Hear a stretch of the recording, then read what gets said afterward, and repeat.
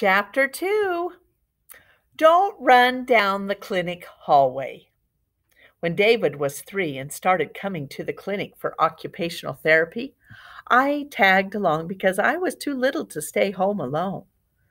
Now I'm 12 and can stay home if I want, but I still like to come. I like talking to Mom on the ride over and back and shopping in the stores across the street, and I love the road between our house and the clinic. It follows the ocean's shoreline, and I look for snowy egrets standing stick still in the salt marshes, and osprey circling hunting fish at high tide. Waves sparkle under the wooden bridges, and I can guess the tide before I even see the water, just by closing my eyes and breathing the air through the open car windows. Low tide smells mud black and tangy, but high tide smells clean and salty. The clinic is a few streets from the ocean, and in the summer sometimes Mom and I walk to the waterfront park while David has his appointment. It's the only time in the week that I get Mom completely to myself, and someone else is in charge of David. Mom likes to stay in the clinic waiting room so she can hear if David has a hard time. But I like when we leave because then she doesn't look away from me every time she hears him shriek. At the clinic, there's a waiting room and a long corridor of doors to little offices for hearing tests and speech therapy and occupational therapy. David comes on Tuesdays and Thursdays to see Stephanie, a woman with kind eyes and an office full of games, swings, a trampoline, and more balls than I've ever seen outside a school playground. I think it's been fun to go with Stephanie and do what she calls playing, but David thinks it's work. I wait while Mom says hello to the other waiting room people, but as soon as Stephanie takes David's hand, I ask, "Can we go to the park? We haven't been since last fall." "It's going to rain." Mom sits down on the waiting room couch, "and it'll be cold by the water. You didn't even bring your jacket." "Can we go shopping then?" I glance out the window to the line of stores across the street. My favorite is Elliot's Antiques. From the sidewalk, it seems only a door tucked between two downtown shops. But behind the door and up a musty-smelling staircase is a sign, Elliot's Antiques. The whole store is like an antique, full of stuff someone's grandparents once owned but had no more use for. Things not quite good enough to keep, but not quite bad enough to throw away. David had a hard time last week, Mom says. I need to make sure Stephanie can handle it. Why don't we read? Mom crosses her legs like she's settled to stay. Ugh, I slump on the couch beside her and check if anyone looks like they'll mind Mom reading out loud. I haven't been to the clinic since my last school vacation, but I recognize the waiting room people because their appointments are nearly the same time as David's every week. Mrs. Frost, a tiny old lady, reads a magazine in the big chair between the front windows. She brings her own older brother for speech therapy because he had a stroke. The receptionist, with her blonde beauty parlor hair, types fast on her computer. Carol, a young mother wearing a big skirt and hoop earrings, sits in the rocking chair near the bookshelf. She leans down, handing her baby with Down syndrome chunky plastic blocks from the toy basket. In the chair next to the exit, Mrs. Morehouse, Jason's mother, checks her watch. And there's Jason. I'm not sure how old Jason is, maybe 14 or 15, but even though he's almost grown, his mother stays with him in the waiting room. Jason Can't go anywhere unless someone pushes his wheelchair. I open my backpack and Mom cleans her glasses on the bottom edge of her shirt. When I was 7, Mom began reading the Harry Potter series to me. And even though I can read easily to myself now, we still read each new book together. I never think of the characters without hearing her voice. I pass her the book. Read quietly. Read quiet. She turns to our chapter, and I arrange my colored pencils on the couch next to me, hunting out the window for something to draw. I consider the line of stores and restaurants across the street, but they look tired and between.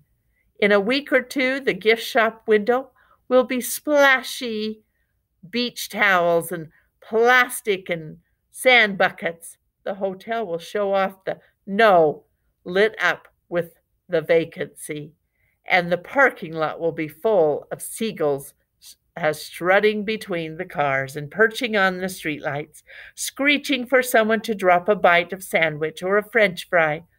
I wish time would hurry, and then there'd be sailboats tying up at the landing and tour houses passing through, and I'd already have the first hellos traded somebody with somebody Peterson, the girl next door. I figure by 5:15 that first high trading could be over, especially if I just happen to be outside at 5 o'clock when she arrives. I sink back into the vinyl couch cushions, my sketchbook propped against my knees, listening to Mom's voice changing, character to character. There's not much new to draw in the waiting room. The same yellowed awards cluster the walls, the same books spill off the bookshelf, and the same old toys are heaping in the toy basket. And there are only 2 people I haven't already drawn, Jason and his mother. I worry that glancing will turn into staring too easy with Jason. And I hate when people stare at David. But Jason's mother fidgets, crossing her legs, picking up magazines, putting them down, smoothing her short, flipped under brown hair so she'd be harder to draw. Mom said Jason started coming to the clinic after Christmas, but the first time I saw him was February vacation.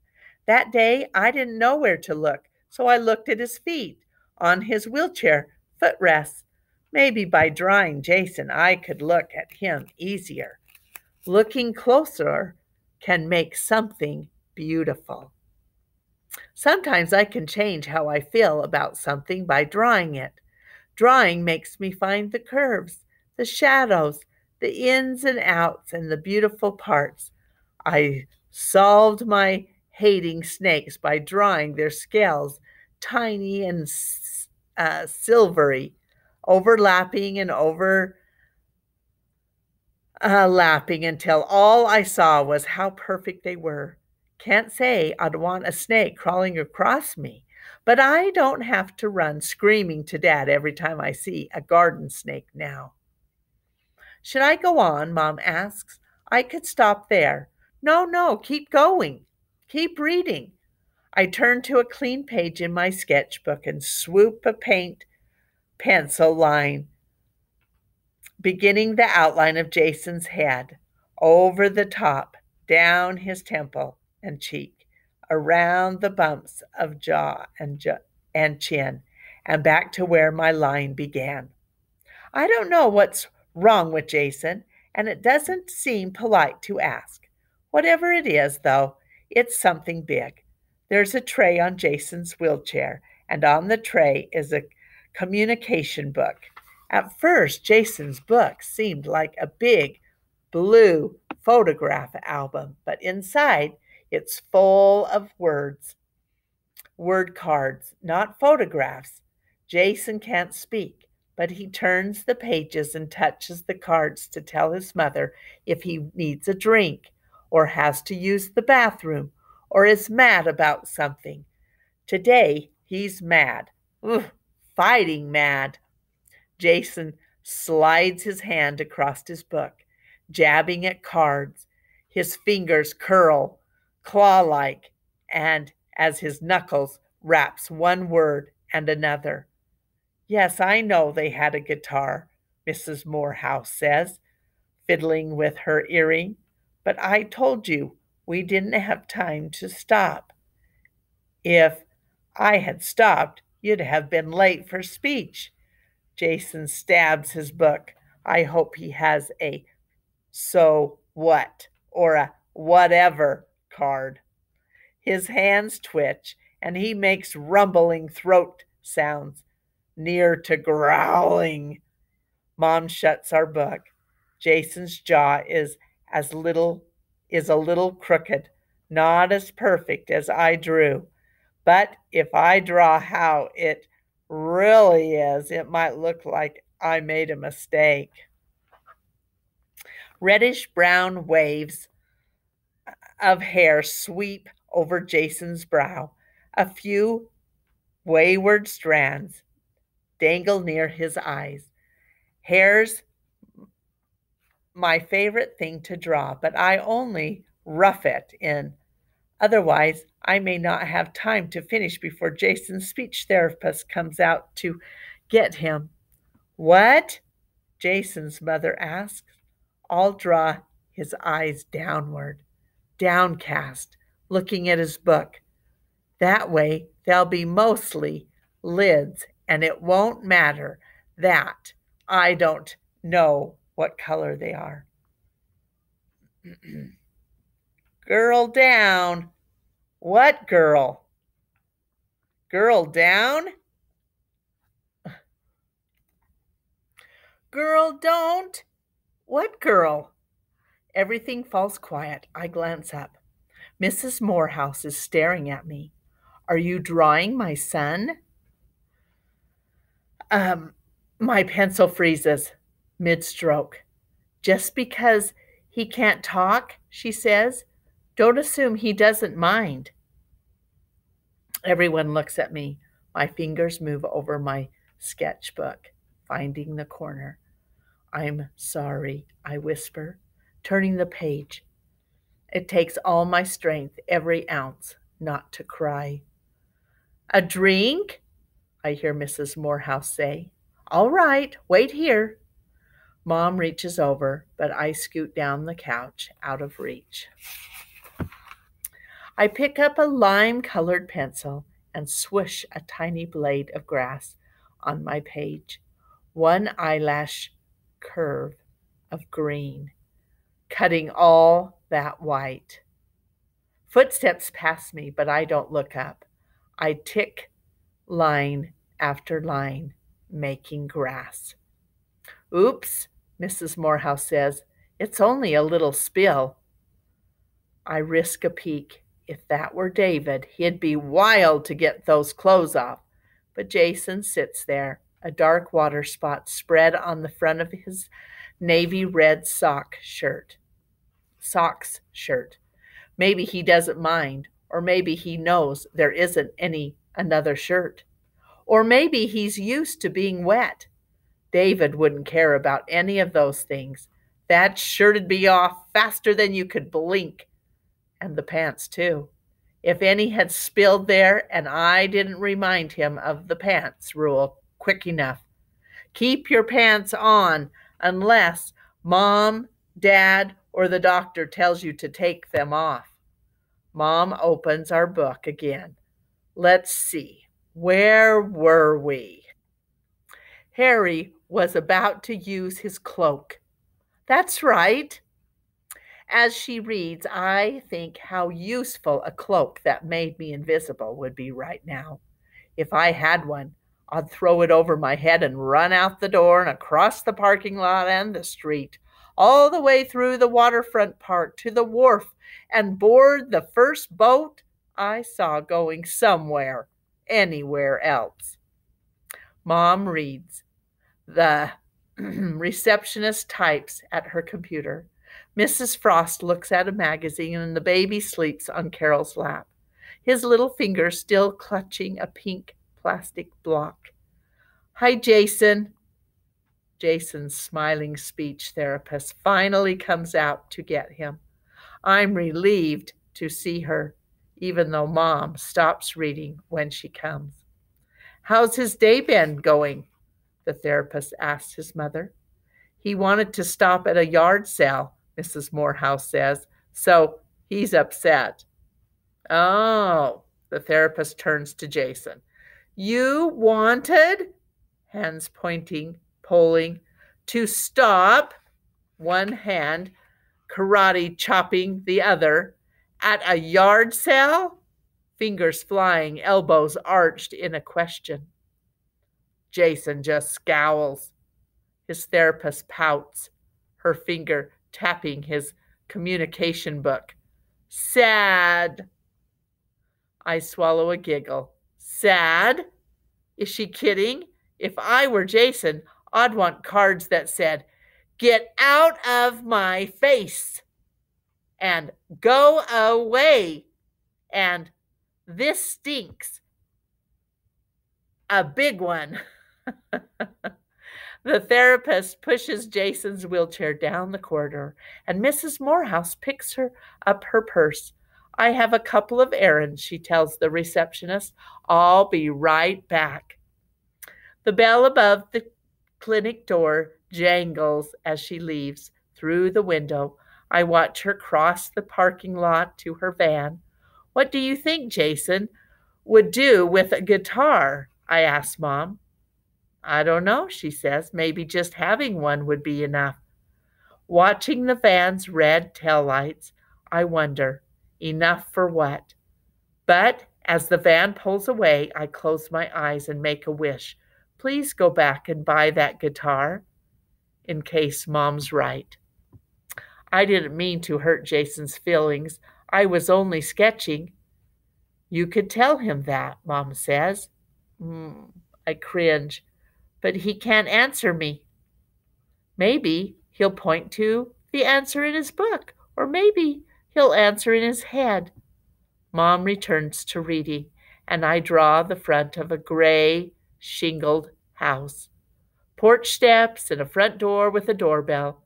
I reach for a blue-gray pencil, but pick up midnight black instead. I hear a faraway David shriek, and Mom stops reading to watch the corridor. But then it's quiet, and I figure David gave in and did whatever Stephanie wanted. My drawing takes shape under my hand. Lemon for the stars, cream for the moon, pine for the trees along the fence, charcoal gray for the darkened windows, all but one. When the clinic bell jangles, again I peek up long enough to see Jason's mother isn't holding a guitar. Here we are. The speech therapist pushes Jason's wheelchair up beside me. I saw you drive in, she says to his mother. He was so upset. We stopped early. Mom slides her elbow over in a here's your chance, Catherine nudge. Hi, Jason, she says. How are you today? His head stays bowed, his chin almost touching his chest. Mom's question hangs in the air. Maybe Jason is answering in his head. Maybe he's thinking or saying, I'm fine, thank you. Or maybe, well, I've been better. Or maybe he's screaming, I'm in this wheelchair, you idiot. How do you suppose I am? Whatever he's thinking, his silence stings me. I lay my sketchbook on my lap. I'm sorry about that guitar. I tell the reddish-brown waves of hair on Jason's head. I like music too. His head snaps up and Jason stares hard, right into my eyes. His eyes are stunning. They're ice blue. Mrs. Morehouse spins his chair toward the door, and Mom stands up to help. It's okay, Mrs. Morehouse holds the door open with her foot. I can get it. I pick up my palest yellow pencil and add a dot to my drawing, gleaming in a window. From the dot, I sweep down a shivering beam, cutting the darkness. I imagine myself sitting on my bed, hugging my knees, counting Morse code dashes and dots. AREYOUTHERE? Question mark. The bell jangles again. I look up to see Mrs. Morehouse in the doorway, watching me. She crosses her arms over her stomach. Mrs. Frost drops her magazine, and even the receptionist has stopped typing, her hands held above her keyboard like a conductor waiting to cue a symphony. Jason insisted I come back, Mrs. Morehouse says, and tell you he likes the picture you're drawing. She turns to leave. I look out the window to Jason at the top of the ramp. Wait, lifting my page, I pull gently so it'll tear neatly. Colored pencils fall off my lap, scattering and rolling across the floor. But I don't bother with them. If he likes it, he can have it. Please tell him the dot in the window is a flashlight. His mother smiles. I'll tell him. I'm too embarrassed to watch her give Jason my picture, so I get down on my knees and hunt for colored pencils, some of which have rolled under the heater. That was kind of you, sweetheart, Mom says. I slump back on the couch. Though I move my orange pencil over a fresh page, I'm only making lines. Too busy to talk lines. Leave me alone lines. I bear down so hard my pencil lead breaks. Sorry, gotta go. David runs through the waiting room, heading for the door to outside, his brown hair damp with sweat. Mom jumps up to block his way. I flip to my rule collection and add, if you want to get away with something, don't announce it first.